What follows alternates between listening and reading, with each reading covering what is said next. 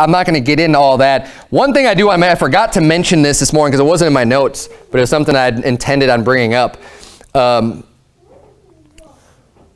I view the internet and I view these social media sites, I mean, it's fake. It's not real. So like on Facebook, for example, you have friends, right? Well, I don't know how many friends I have on Facebook. It's a lot. Just being a pastor, you know, people request friends, and many times I'll go through and I'll just add, because I don't really care. Because I don't, you know, whatever happens on Facebook, what people say or whatever, like if people want to follow me, you're not following much. Andy, I'll tell you that much right now, because I don't really get on and post a lot and anything anyways. So if you're following me and you're friends with me, great.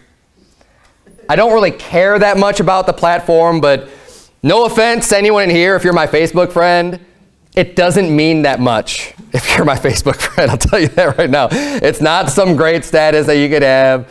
I don't view it as anything. And the reason why I'm even bringing this up is because some people look to these places with so much, like they care about it so much.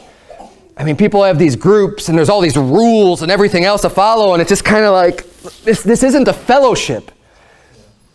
This is internet. This is like a chat room. Like you type things or whatever.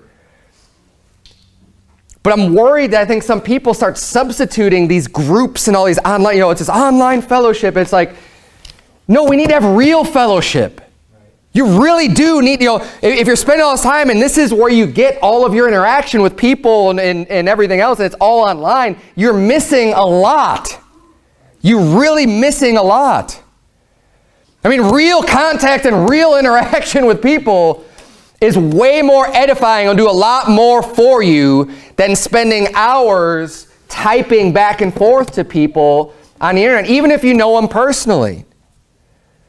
Use that time to just have real interactions with people. You know, people get all bent out of it. I've been made admin of all these groups and stuff, and you know what I do? Nothing. Because I don't really care. If someone posts something stupid, I'm not kicking them out of play. You know, I don't care. To me, I just look at it like it's the internet. Of course people are going to be saying stupid things. Of course there's going to be a lot of nonsense up there. Whatever. Now, if someone's posting disgusting things that I don't want to ever have to see, yeah, I'm going to block them or unfriend them or whatever, because I don't want that being shown in front of my eyes. But like, if I don't, you know, if someone's a heretic and then you find them in my friends list, like, that doesn't mean anything. I'm just telling you that right now. Because I'm not like keeping up to date on all, well, this person does, you know.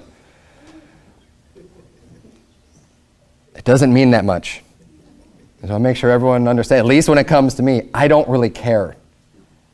And I don't view it as something that matters much at all. I like the platform to be able to use it to get a message out. That's what I like about it.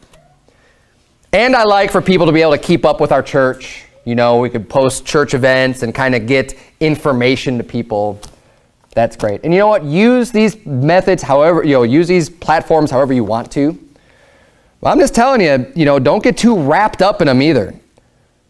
Don't let this become like your life or get so wrapped up into these social media things. Spend your time wisely.